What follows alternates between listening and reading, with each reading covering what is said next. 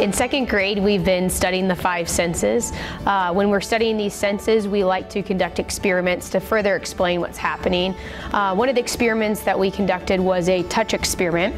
We had the kids hold different objects or touch different objects, or I used the object to do it to them, and we saw their reactions.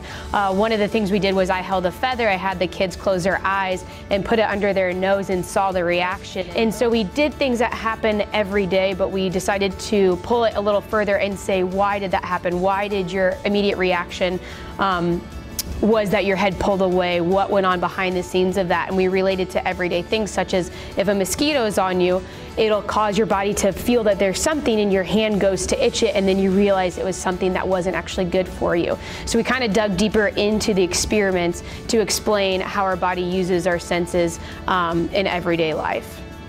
We did the sight experiment when there's a pink dot with the long colored American flag. We looked at it for 20 to 30 seconds, and then we looked at a white blank sheet of paper. When we looked at it, we saw the white color American flag. This taught us that when we look at a color too long, that our eyes get tired and it shows the opposite color. Olivia, hand out.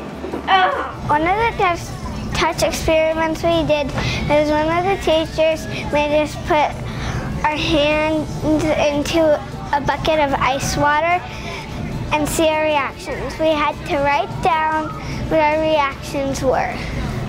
For many of the kids, this is one of their favorite units because it is hands-on, and it's something they all know about, that they think about on a daily basis, and they actually get to participate in what they're learning. What did you feel? What did your body do? What did you feel? Did you like it? Did you not? I liked it.